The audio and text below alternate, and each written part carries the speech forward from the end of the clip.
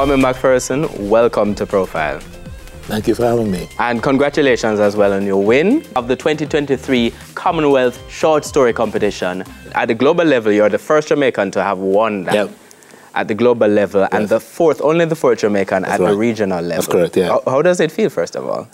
It's still, I'm still trying to grasp the magnitude of it, to understand that being the first Jamaican in anything is an honor, and I'm humbly and grateful for to represent Jamaica in this sphere, in this area of writing, because we're good writers, but in terms of these type of international competitions, we're not seen basically. So to be the first is wonderful, and I'm glad that I've been able to do so. What's the reaction been like? Amazing. It's been, and that's internationally, globally actually. It's been, the tweets and the compliments and Facebook, everything. It's been, it's like I said, we represent it in anything. You know what I mean? Jamaicans are winners. So for Jamaicans to be winning in this area is also a great thing. So the reaction has been really, really good, really good. And this was the 9th time you were entering the competition. 9th time. And you're pointing out that this is the first time you're winning when you have actually moved back to Jamaica. Exactly. Yeah. I entered the first time in 2009. The first time I actually entered. I didn't do it consistently, obviously, but the other 8 times was when I was away, when I was living in the UK. And one time I come home, I just wrote a story. It got shortlisted. Win regional and then win global. It goes to show to me that there's an essence in Jamaica in regards to creativity, and I've been able to tap into it because, like I said, it's not as if I'll do anything different from before. It's just that I've been home and it's been magnified. Written and published over 10 books. Yeah. Include from poetry to non-fiction to fiction as well. Outside of that, you've facilitated motivational creative writing workshops and presentations. Internationally, you're a book coach and a mentor, which means that you've helped other people to publish their books. That's right. A long list of people. Yeah. And you have a working life that has spanned the United Kingdom and Canada. And I want to talk a little bit about that later on. Right. But it seems, from what you've said in other interviews, that writing has always been around you, but it was never quite something that you did or thought of doing professionally. Exactly. And as well as, being in primary school back in the day, we used to write essays, competition, and poetry. And going through high school, I didn't do anything. Calabar High I went, whereas my brother, who was a better writer at that time, he was winning prizes in high school. I wasn't writing at all. I didn't start writing until I actually left Jamaica and returned back to the UK, because I was born there, and I returned there. And it's while I was working in the civil service, someone came to me and said, there was like a poem done in regards to a personalized poem for a loved one. And I said, all right, no problem, give me the characteristics and I create a poem. And that's what I did. They loved it. And then other people started coming and started charging, started making money that way. You got highlighted for that poem. Yeah, I did. I got highlighted. As a matter of fact, I was in the civil service newsletter way back then, But again, it was just a hobby. It wasn't something I was taking on seriously. And then that's where it started. So I entered the competition, poetry competition, started getting recognition for the poetry that I was doing. And then I decided to do long prose in terms of storytelling, story writing. And even then, I wasn't taking it seriously. I was just doing it because I was working university and all that kind of stuff. So what was the plan up to that point? Because let's go back for a moment to something that you said. Yeah. So you say you was born in the United Kingdom, but actually grew up in Jamaica. Yeah. And let's talk first about growing up in Jamaica. Okay, well, my parents had divorced, and my father took me and my brother here, took us back home, because he was wanted to come home.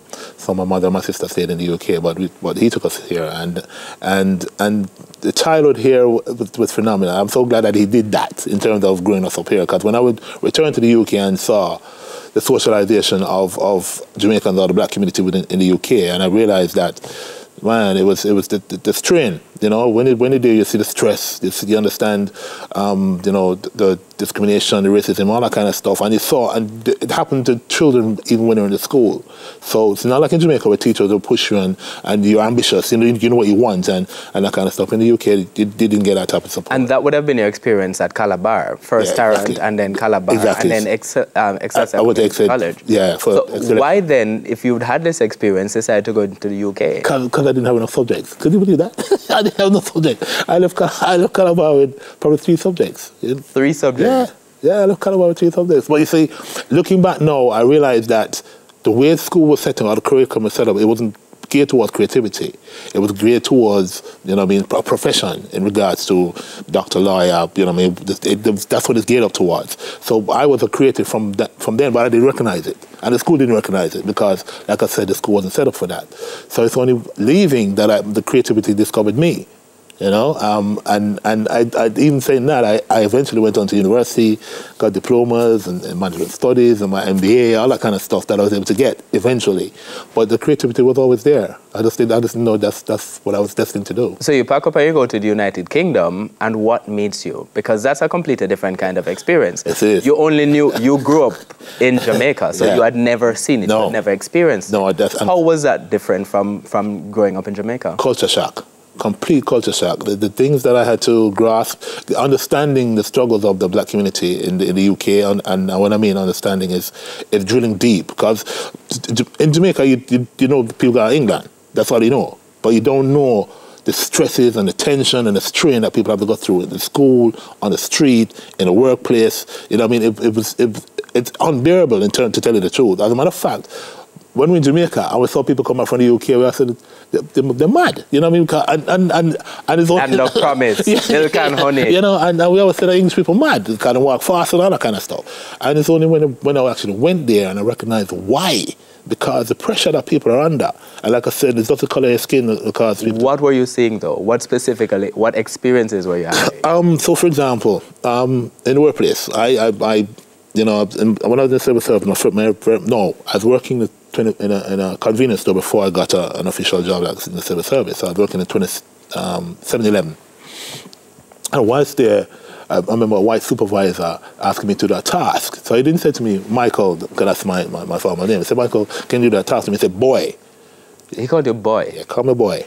And I had a tray of napkins that I was stuffing at the time. And I took out the tray and I said, who you call boy? You know, because a co-worker come and stop me and say, you know, and I said, don't you ever call me boy again? And that was my first actual experience of being in the UK and how a white man saw me as a black man. I want to talk a little bit about the UK, but also moving to Canada and the experiences there. But we have to go to our first break on Profile.